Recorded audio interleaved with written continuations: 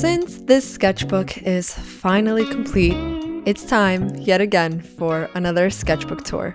In this video, I'm gonna share the inside look of this most recent sketchbook I finished. Crazy to say it's been over a dozen now, but let's jump right into it.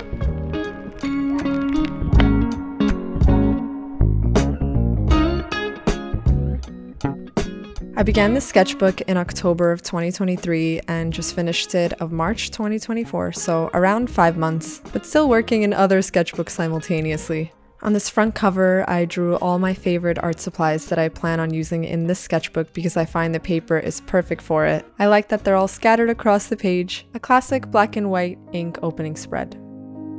In the end of October, right around my birthday, I had an opportunity to commemorate something special. Check. My first ever live public speaking event. First time meeting you guys in person and just interacting, learning from one another. An unforgettable trip across the country. After the demo was over, I made a random post and invited anybody to come sketch with me, so we sat right in front of the convention center. Everyone drew what caught their eye. It was super chill and we just had a lot of fun capturing the moment. There was something so special about connecting with everyone in person, and we're gonna have to do it again and again, but this time in Europe. I'm really excited to host this art retreat, and that trip info is coming shortly. While I was out in California, I visited the Huntington Library Art Museum and Botanical Garden, which was absolutely incredible. They had these large figural urns in the garden, which are basically large vases, and oh my gosh, they immediately caught my eye. To me, it felt like each one had a story to tell, and I just wanted to capture every detail and draw each one of them.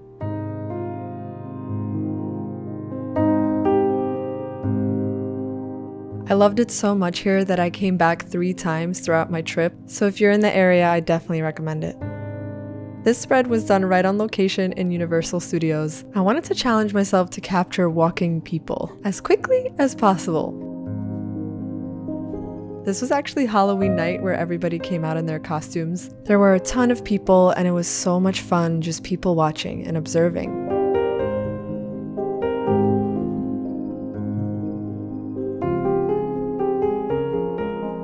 This one was definitely a lot of fun. On the next spread was another day in the Botanical Garden, and it was also my first day trying ramen. Yep, I fell in love. Here were some people I saw at the restaurant, a mother, her son, and the father. And the drawing on the right was the Chinese garden in the Botanical Garden. I spent all day here that day, and I just could not stop drawing. It was absolutely beautiful.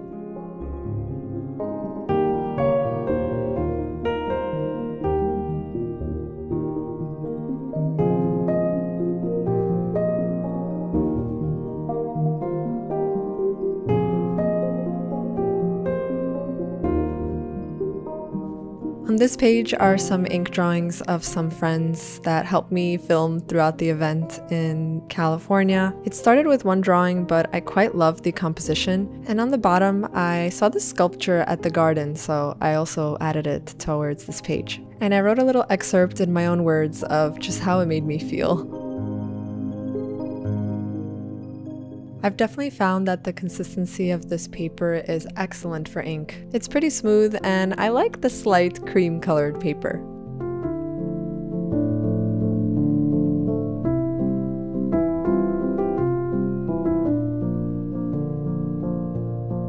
On this spread, I drew a bunch of dancers and how their energies intertwine with these little marks that I made with the brush pen, almost leaving them in a silhouette as one to convey movement.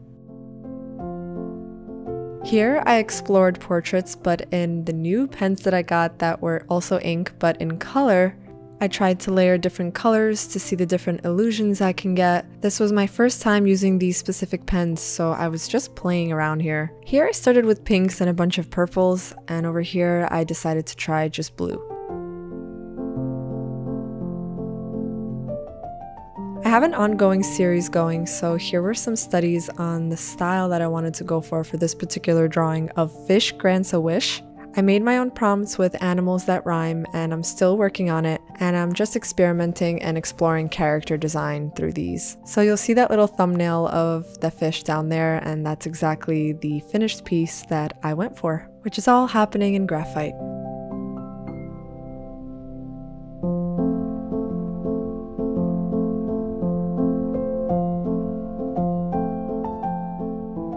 Every year I like to do a self-portrait. Here I explored a watercolor pencil in red, and if you're curious to see the process on it, I have a video up on my channel. I currently live by the ocean, so anytime I need a moment to relax by the sea, I take a nice stroll, and sometimes I still can't resist a sketch.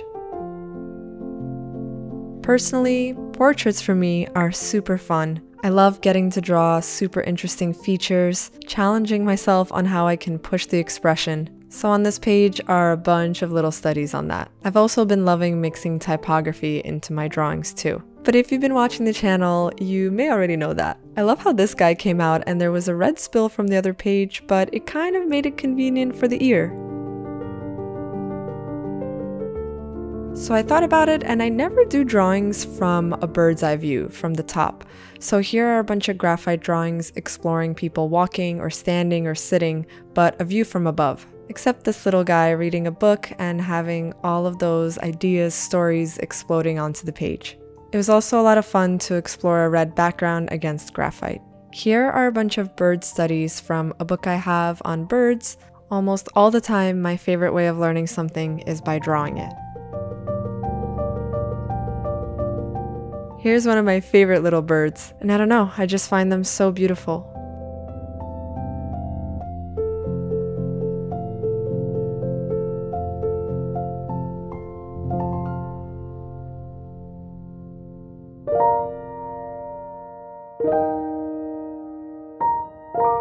These were some studies for a reindeer painting idea I had, and I do more exploring of that further in the sketchbook. On this page, some ballpoint pen sketches.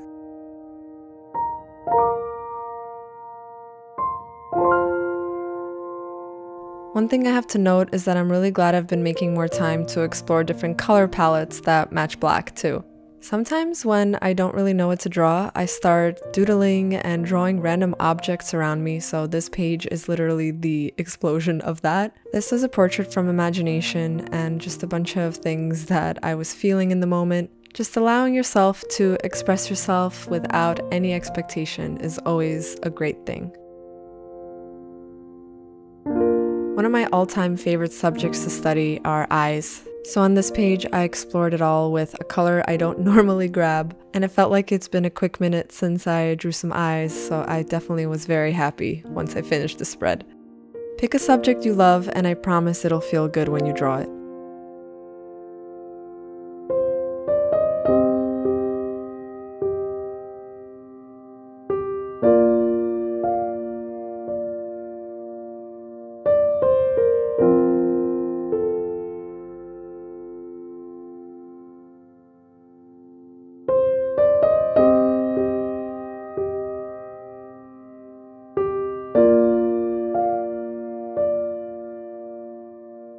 One day, I was reorganizing my art supplies in my studio and I found this 10-in-1 colored pen. I got it from the dollar store for under $2. I made a video about it too, but you already know I love ballpoint pens, so I figured I'd try to use that pen on this spread. This was one of those situations where you wake up in the middle of the night and you have this random idea and you just gotta try it. So I started exploring little thumbnails of this portrait and different angles of the head, but I don't really think I was liking it, and then I just kind of scratched it and made this portrait instead. Sometimes not all ideas make it right away, but more so become stepping stones for more revelations. And here it was to try a really flat black background against graphite. On the next page, these were my planning sketches for an illustration I titled Momentous Miracle. I began with some words to help back up the concept. Then I did a sketch, a value study, and a color comp. So before the finished painting, it all began in the sketchbook. This was a mixed media piece with gouache, colored pencil, watercolor.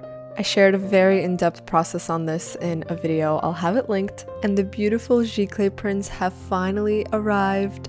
I've been signing them, and while I show you guys these, a quick word from our sponsors, Squarespace. Currently, I'm managing my shop and my online business through Squarespace. This all-in-one platform allows me to both upload my sketchbook spreads and also my portfolio. My favorite part is how beautifully displayed their award-winning templates make everything look, and also how user-friendly everything is. Once I'm ready to launch a new print, I just drag and drop and create a new product. Uploading close-ups, editing in text literally takes seconds. This is also really the all-in-one place for me, for you guys too, because my sketchbooks are there and I even now have uploaded links to some tutorials from Patreon. It holds it all for me, and you can also give it a try by going to squarespace.com for your free trial, and when you're ready to launch, go to squarespace.com/justcarp for 10% off your first purchase of a website or domain. Although this is relatively recent, it's still super cool to look back at the process, and also share it with you. Here's some gesture drawing practice, some 2-minute poses and 5-minute pose. I share a few tips on these in the next following pages in this video up top, and I also have a few videos if you want to practice gesture drawing with me and follow along.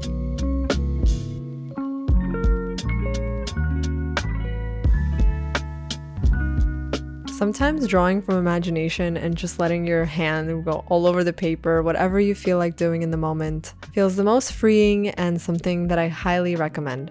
Just ride it out. On this spread, I was trying out this new red/coral pencil, and I'm realizing a sudden red theme going on in the sketchbook. I did these little drawings and then I added a bit of red and abstract shapes, and to contrast it a little bit, some blues. Not much thought here, more doing and just letting your hand free. I came across this fine liner that had double point orange and blue tip, and when you draw a line, it actually does a double line, which gives you this illusion as if you're wearing 3D glasses.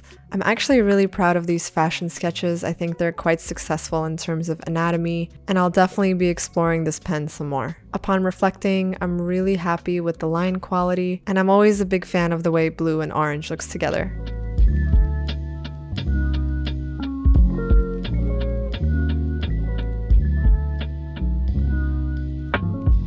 Here are studies of 2 male hands and 2 female hands. I really wanted to explore the different energies between masculine and feminine and sort of have them interacting with one another in a way. But to be honest, that happened by accident after I drew them and realized they sort of do look like they're interacting with one another. Although I did my 100 hands challenge, I still feel like I want to do it again. Sometimes I really enjoy just cutting out a piece of construction paper and drawing over it. Here's a little chilling meditation frog.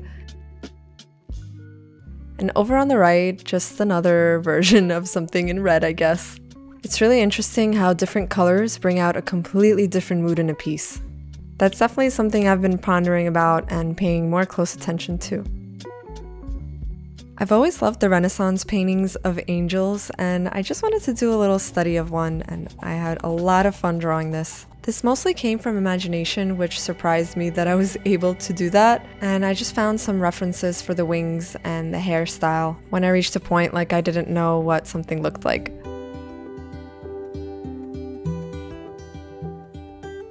Some more studies in a little bit of pink.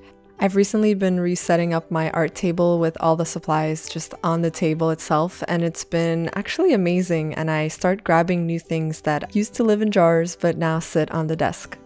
Another page with a bunch of random things combined. This one was funny. I was on the phone with a friend and I was like, what should I draw? And she was just saying random things to draw and I was putting them right on the paper. I play this game quite often with some friends. These were just some palm trees I saw while waiting for the bus, a random nose study, and a few other portraits with random shapes and things.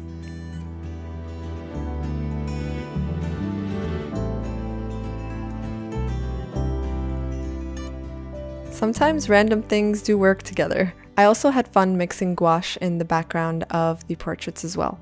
From time to time, I like to just get myself some flowers. I love tulips. And this particular morning, I happened to wake up super early. I was having my cappuccino.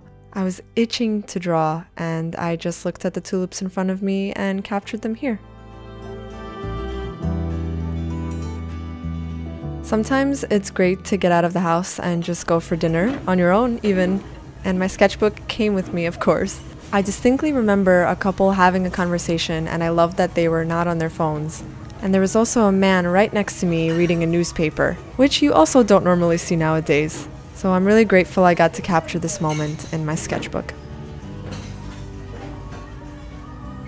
From a distance, there were all these little sauces, and I just had so much fun drawing these details too.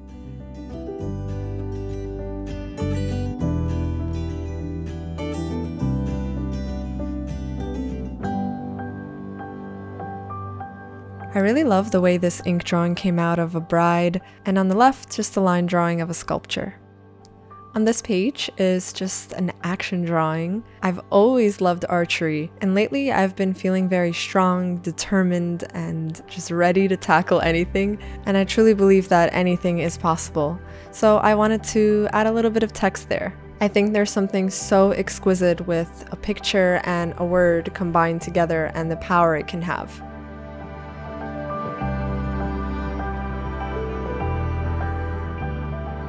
I was passing through a large plaza that had a casino and I was waiting for a friend, so I did this quick drawing here, and then explored some black shapes and silhouettes for the two girls over on the right. I'm learning that some drawings become more stronger when you have a clear black colored in shape.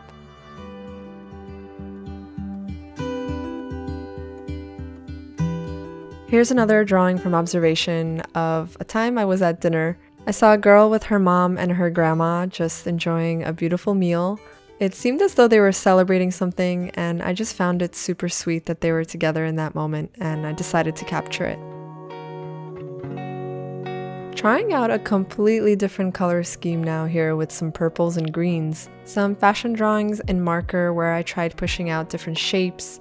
And actually, while I was drawing the last sketch, I was about to color it in marker, but I loved how it looked alone with just pencil. So I just left it like that.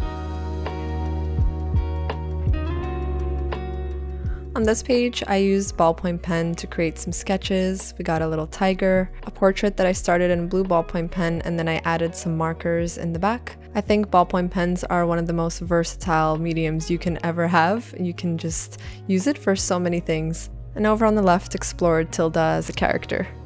On this spread was a Scribble Sunday I did with my patrons where we went on live on Zoom. I have this new flower book and we were just flipping to random pages and drawing the florals. I love holding these live, and drawing with everybody online is just always a pleasure. And a huge shout out to my amazing patrons. These 5 portraits were something that I didn't expect to turn out as great as they did. I'm quite proud of them, and I feel like there's a lot of progress here because I consciously set an intention. And I shared 5 tips of these in a video with you guys. You seem to love it, so thank you all for the amazing feedback on this one.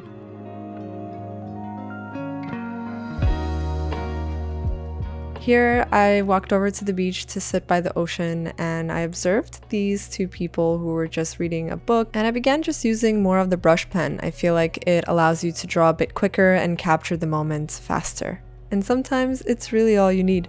On the next page were the new designs for March Patreon mail. If you don't already know, I send out monthly happy mail in an envelope. Here I was inspired by the little sweet heart candies. And if you're signed up on Patreon for those tiers, you get an exclusive design printed and sent right to your home. I package these up with love myself every month and send them out. And I do a new design every month, which is awesome. And most of them come high resolution scans right out of my sketchbook.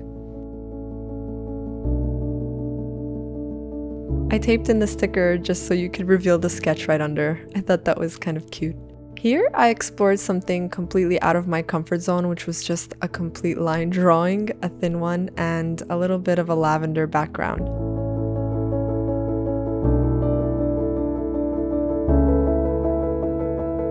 Sometimes the hardest thing is to simplify. So that was a beautiful little exercise for that. We all go through periods of change, new beginnings, old endings. I usually like to create in the morning, but I was so inspired to create at night this time, and I was just sitting and pondering about this, and I've been allowing whatever thoughts come up in my mind to just be revealed in the sketchbook. Sometimes I paint things to remind myself, like this one here.